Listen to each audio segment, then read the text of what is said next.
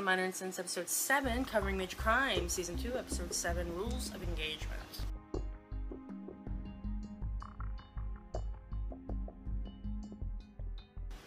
There was a shooting at a gas station. We see a little boy and his father conversing, and then the father says, "Get in the car." Hail of bullets goes everywhere. A bunch of people die. And it looks like a gang shooting when we start. Find out that Sharon agreed to let Rusty go to Chris's house. This was a sub-story. Go to Chris's house to have dinner and meet her parents, which seems kind of rushed to me. Yeah. And is Chris the only one here that thinks they're dating? Even Rusty's like, no. But I think Chris is the only one that thinks they're dating.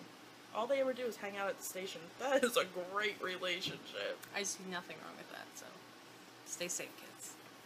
So he's asking random people around the division, to get him out of this, or ways to get him out of this. That's Jack. Jack tells him he'll think about it. Jack's looking on the computer for different apartments around so he can stay on...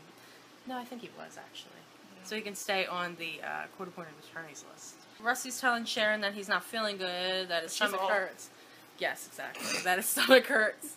And he don't think he can go. And I think it was something I ate. We all ate the same thing, so it's not... Get yourself, let's go. Get yourself, let's go. And Jack's like, you're going to have to try harder than that. He's like, what if I, pretend I'm about to faint or something like that? Then she's just going to take it to the hospital. So we saw a little aspect into that relationship at that point, because things were going pretty well with them so far. And then she asked Jack to be a court-appointed attorney because they needed somebody, and then she'd take him to the judge to get approved or whatnot right then and there. So he's all excited, like a little kid. And then they walk into the murder room, and she immediately regrets it. Apparently there was a list of okay questions that she got given. Oh my god. So they go into the thing. Sharon and Jack just start fighting and bickering the entire time while she's trying to question this suspect. Rios can obviously tell there was something going on here. Just like how Sharon just gets up, slams door. We never seen her slam doors. She was mad. Rios asks her in the murder room, "Are you sleeping with the court-appointed attorney?" Of course not. He's my husband. Perfect. Well, is the judge going to be your brother? Yeah. And she said someone else going to be the gardener. Good job, Rios. And then Rios got what was coming to her. She got told off by everybody in... but Tao. He was a little bit, though. What is your take on this? She kind of got the idea that, she needs to back off. She needs to calm down. Found out it's this guy that he was working security for. The guy fired him, hired the guy who he fired to kill his fiancée at the time. But then, the kicker, the guy had changed himself. He found Jeebus. He found the Jeebus. We got a little bit of Raiders' religion this time around, and I thought it was really neat. Because they covered here and there, but, she's just like...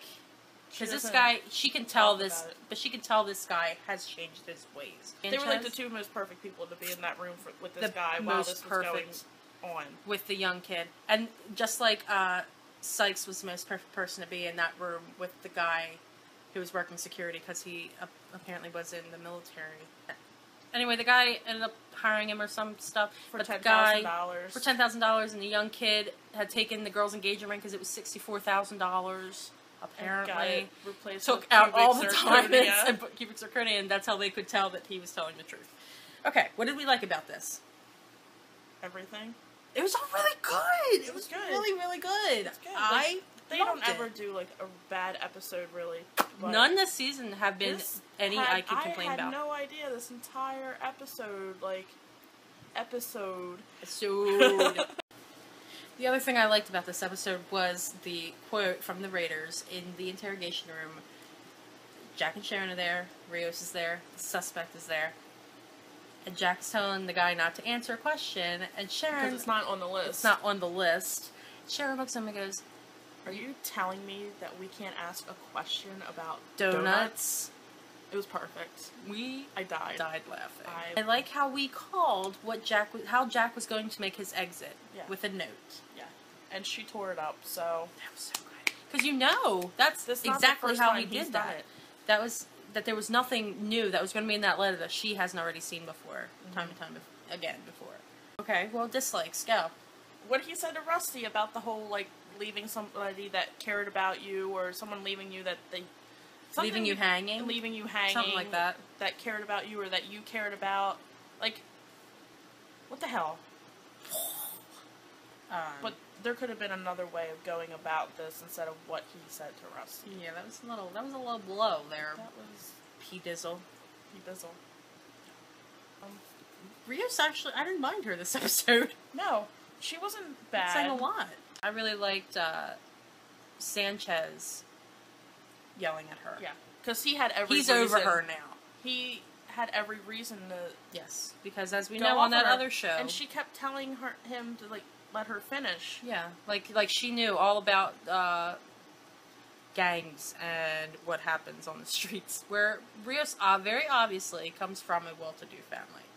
Yeah. Other people might not think that, but that. I really think she has, because of how she's perceiving other people. Yeah, because he even said to her, "Stop talking to me like I'm your waiter." As we remember on another show, in Sanchez's history, his brother was killed on the streets, and he was in a gang. It's like, I kind of didn't like how... Yeah, keep going. Jackson snapped at Rusty a little bit, but Rusty got the... I think Rusty saw, like, how Jackson was with and that Raider kept... his That kids, and Sharon that's why kept Raider warning was him. protecting Rusty to, like, don't get close to Jack. Yeah. Rusty got the hint that this is how Jack used to be with his kids. And not maybe fully, and, but that he was very... Get away from me, later. Yeah. Okay, predictions. Like, if they'll touch on the whole, like, Jackson just randomly leaving like that. I don't think they will. I don't think they will either, because, or someone say, hey, it has where's to do Jack? with continuity. Next episode, we're supposed to have some Lori Loughlin playing Chris's mom. So either Rusty... see that go down. Either Rusty hinted to them what he was doing, and since Chris's father is a lawyer, is an attorney, as he told Jack. No, he's a successful attorney, not like you. But that's awesome.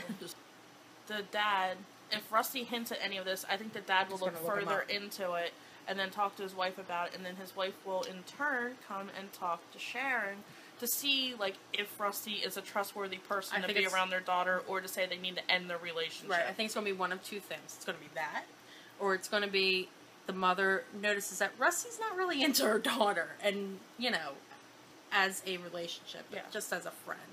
And, like I said, like, Chris is the only one that thinks they're in a relationship. Yeah. Rusty even said that he just wanted to be friends, and then it turned into this. Ratings. I give it a 10. I give it a 10 too. For the sheer fact, well, it was really good, and we got to see how the marriage of the Raiders worked. We got to see how Jack was in their marriage. We got to see Rios get her ass handed to her on a silver platter. We were stumped the entire episode until maybe the last 15 minutes. That has never, ever happened to us. Ever. It might be my dementia, but... It probably is. There wasn't a lot of Flynn in this episode. He was... Yeah, there was. I mean, I feel like there's always... Not as much as usual. I know, I'd love me some Flynn. I do. I know you do. And Provenza. I have the craziest crush on those two guys. And I probably shouldn't say anything, but I do. Don't call me. I won't answer. But send me a text message.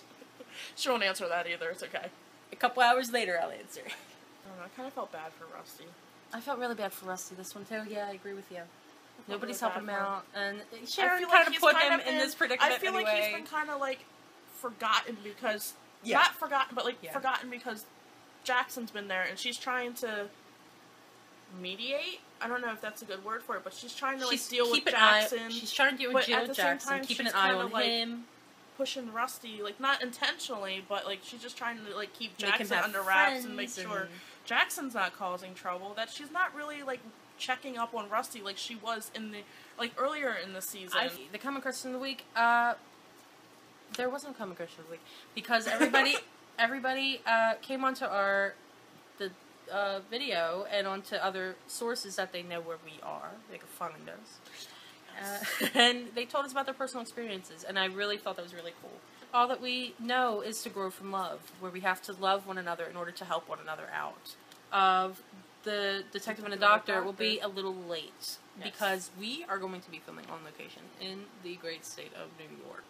Yeah, so that'll be a little late. You'll see that at the end of the week instead of on Wednesday. No, I don't really well, next episode we have Andy's daughter's wedding. Is that that's next episode? That's the next episode, episode 8. And we also have 4 more episodes left of this season before the hiatus. And then we get 7. Fall hiatus. I guess around Christmas. I don't know. They'll probably come back in like September. Around there. Because that's what another show that we do another show for. I am so excited. Because these next 2 episodes coming up are ones that we have been waiting for. The entire I can't wait for time. Mary Ross. Yeah, episode 9's coming up. That is where every single person that was famous in the 70s and 60s comes back onto television. Marion Ross. I'm most excited about Tim Conway. Who? And Tim Conway. Oh my god. Who? I'm sorry, I had to check. Siamese elephant. Definitely super pumped for the next couple of 2 episodes, guys. If you're not watching, not watching. Sharon going into this with Flynn. This is gonna be perfect for the Flynn and Raider shippers. I'm just gonna sit there laughing the entire time. She will sit there like that the entire time. Like this, probably. Probably gonna be like a 2-minute scene. Walking the door, and we went to the wedding together. It's gonna be like everyone's gonna be all excited. There's like, gonna be the ninjas on Tumblr are gonna have like 10,000. Yeah, 9,000. That's an accurate estimate. 9,000 fan fictions written about this. There might even be some written now. There probably is. I think there is actually. Comment, tell us what you like about our show. The one that you're watching right now. Tell us about what you thought of this episode of Major Crimes. Tell us what you are so excited about in the next 2 episodes of Major Crimes. In the next 5 episodes of Major Crimes. We want to hear it all because not the next 5. You don't know what's happening in the next 5. Tell us in the next 4 episodes because that's how many we have left. So upset about it. I don't know how I'm going to survive the hiatus. Watch the episodes over. Yeah, probably.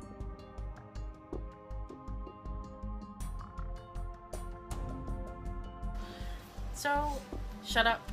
Shut up. I felt it won with Rusty though because Sharon was like she didn't check with Rusty to see if he wanted to go to this. Oh. I remember a similar experience with my family with someone I was about to break up with, inviting him to Easter. Thanks, family. You guys are idiots. Legit. My family doesn't like people around, so I don't have to worry about that. Lucky you. Sharon, she's going really fast, though. I don't get it. She's going really fast for this relationship. She's Catholic schoolgirl. That's very true. Yes, you can say that. When you're a Catholic schoolgirl, you're a little bit of a slut. All the rumors are true.